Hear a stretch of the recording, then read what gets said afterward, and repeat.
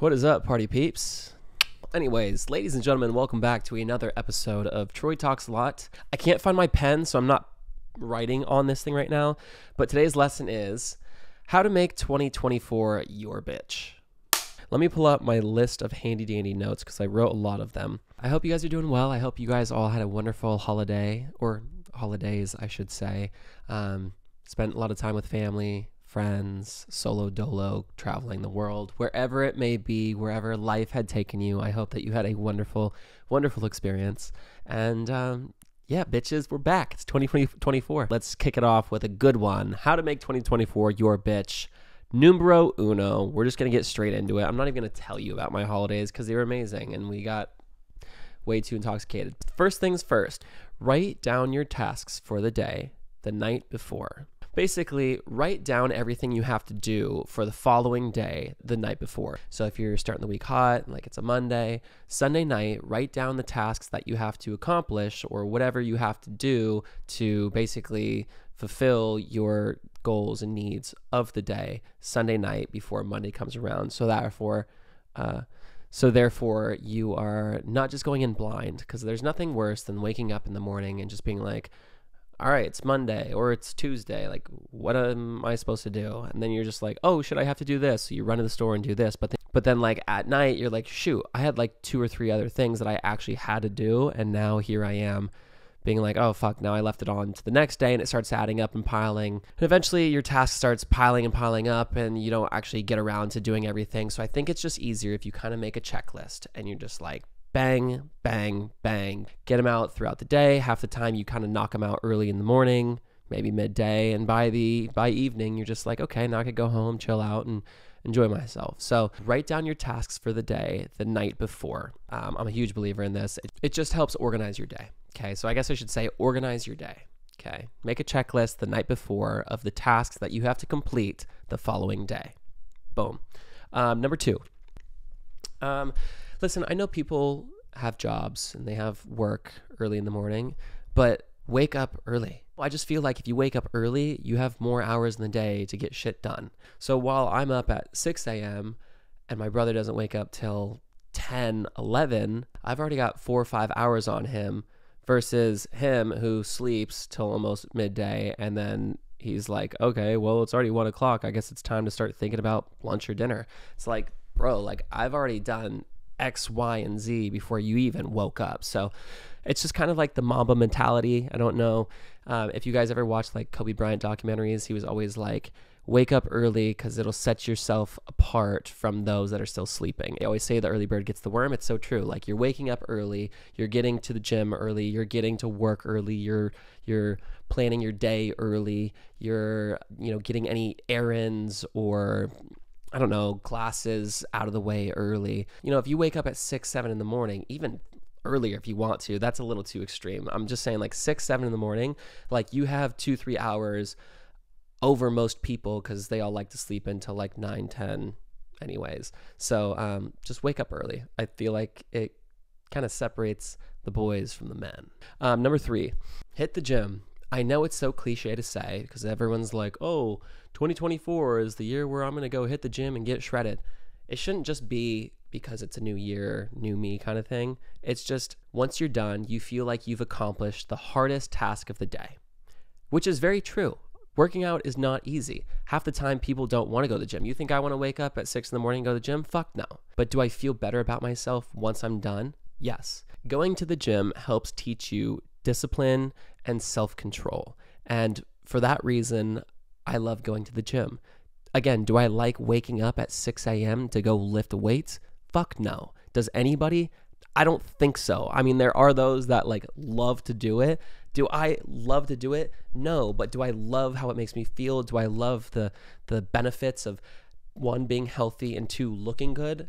Fuck yes. Yeah, obviously. That's why people go to the gym. So by going to the gym, especially early in the morning, you've already accomplished the hardest task of the day, and it just sets you up for success. It just sets the tone for the rest of your day. The one time where it's just like you time. You just put your headphones on, you lock in, and you just go work out. You do whatever it is that you're working on, whatever it is that you want to improve in yourself, and you just get it fucking done. And once you get it done, and you go take a shower, and you're all clean, and you're ready to tackle the day, you're already like, shit, wow, I feel like I've been up for hours. I feel great. I have this energy. I have this adrenaline boost. I have this mental clarity. I just feel good about myself. I feel confident. I feel hot. Like those are all the things I feel like you should feel in the morning in order to set the tone for the day. By waking up early and going to the gym early, it really sets the tone here.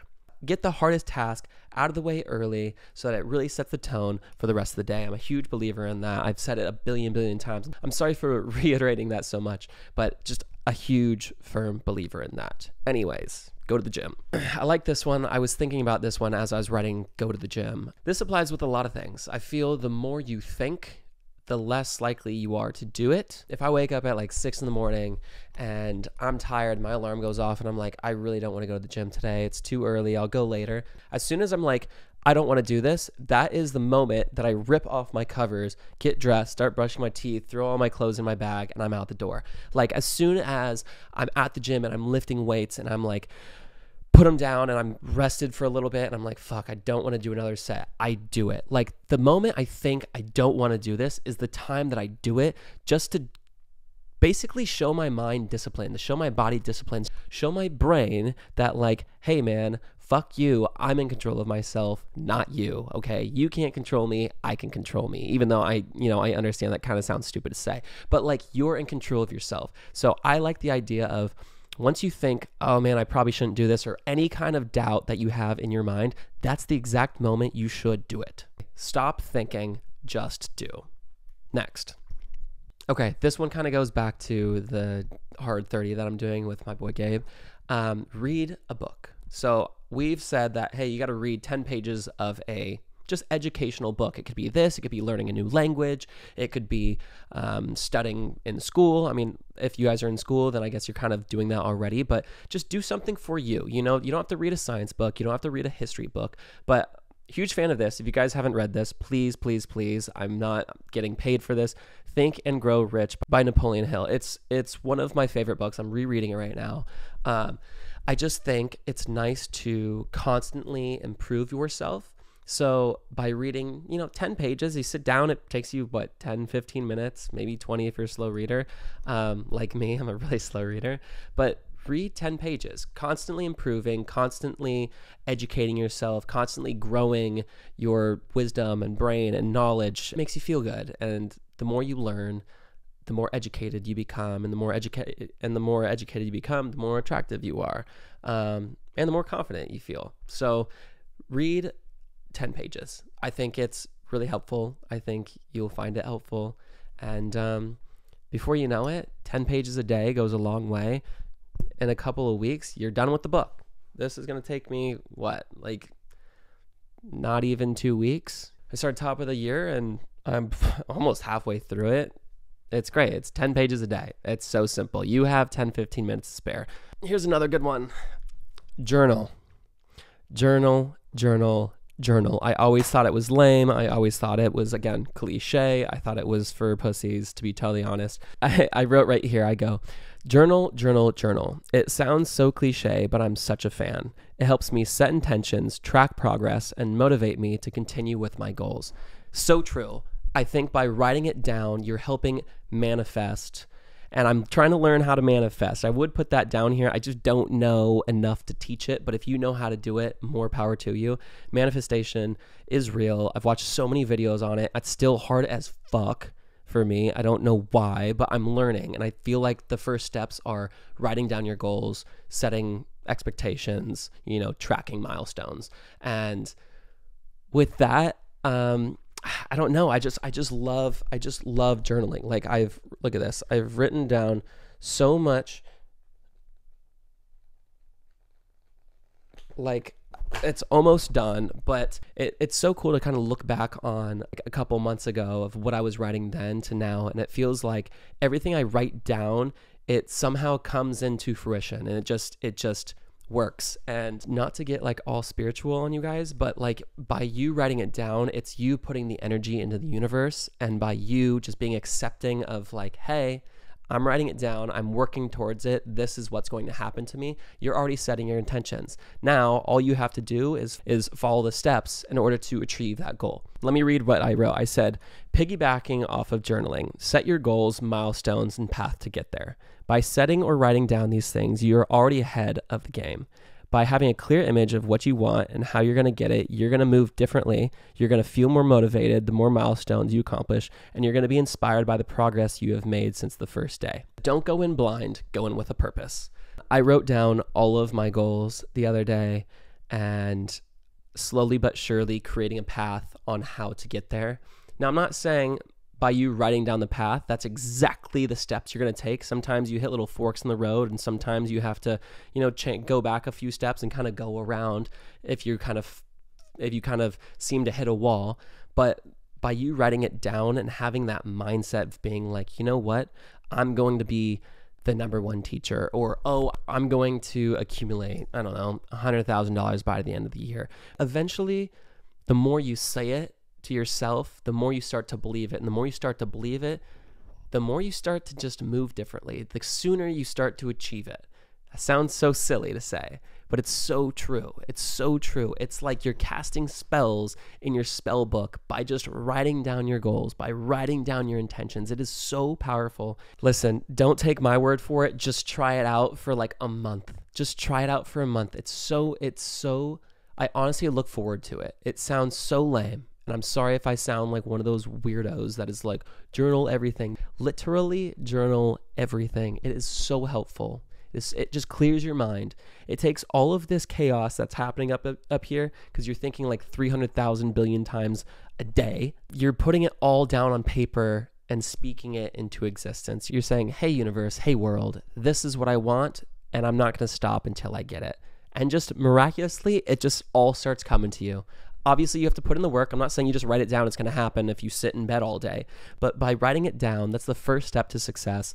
2, you start just making progress. You start moving towards your goals, hitting milestones. When you hit milestones, you'll read back in your journal. You just be like, wow, I did that. That's so sick. Look at the progress I've made since a month ago. Then mind you, 2 months, 3 months, 4 months. Like before you know it, you've hit it and you're just like, shit, I just manifested all of this. I just made it all happen by writing it down in a silly little journal. Write shit down. Journal. Next one. I just threw this one in right before I hit record. Cut out all of the negative energy and people in your life. You don't need it. You have to learn that by having those people around, they do nothing but suck your good energy out of you. They just don't allow you to become the best version of you. Sometimes you have to close certain doors to allow others to open. Cut out all negative energy. Just cut it out. On top of that, start thinking more positively. I think by moving with love and happiness, a lot of people can read that. Again, the universe, the world just feels your good vibrations, and it will start attracting positive human beings into your life. As you can tell, I've been on my spiritual journey bullshit. I'm not actually on a spiritual journey, but like I've been watching a lot more just vibrations and frequencies and mental clarity and just becoming like a better human being. And they say you are what you attract, and you've heard that a billion times, but it's so true. If you attract, I don't know, negativity, you're gonna be, if you put into the world negativity, you're going to attract negativity. If you are miserable, then you're going to attract miserable people. That's why you see winners staying with winners and losers staying with losers. That's just the name of the game. So the more you could find happiness within yourself and show that to others, the sooner, again, the universe, the world will bring you positive, influential people into your life. And I think that just kind of all starts with moving with love and happy intentions. You are what you put out into the world. So put out positive energy and you'll receive positive energy. Okay, I wrote this down. This kind of goes hand in hand with don't think, just do. But this is what I wrote. Ready? Just like Nike, just do it. Today is the first day of the rest of your life. If you want to change, then change. If you don't, then don't. It's that simple. Start now, because in 6 months from now, you'll be thanking yourself. If you keep pushing it off for tomorrow, you'll never develop discipline and self-control. And in 6 months, you'll be in the same position that you are now. Do I need to say anything else? If you want change, go make it happen. If you don't, and you're content with how you are now, by all means, enjoy your life. I'm not going to tell you what to do, but if you're not happy with what you are or what you're doing now, fucking change. Nobody's going to change for you. The world continues to spin whether or not you sit in bed all day, okay? Whether or not you decide, oh, I'm cool with my 9 to 5, even though I get paid for nothing and my boss fucking sucks, okay? If you don't like it, change. Change. You want change? Go change. Make a change. If you want change, make a change. Bang. Last one. Please remember, it's your life. Do what makes you happy. Kind of like what I just said. If you don't like it, if you don't like what you're doing, if you don't feel fulfilled, if you don't find happiness in the career path that you've chosen, change. Do what makes you happy. If that doesn't make you happy, then change. Okay? They always say that you don't work a day in your life if you enjoy what you do. It's true. Find what makes you happy and exploit that. Go out, try to figure out a way to make a buck from it, and you'll never work a day in your life. Okay? If you genuinely enjoy what you do, you will never work a day in your life. You never will. Okay? You will never work a day in your life. I hope you have a great day. Move with love, move with happiness, journal down everything. Just do it. Don't even think. Wake up early, hit the gym, feel good about yourself, get the hardest task out of the way early in the day, and you will be setting yourself up for success. I love you. Thanks for watching another episode of Troy Talks a Lot. We'll see you in the next one. Peace.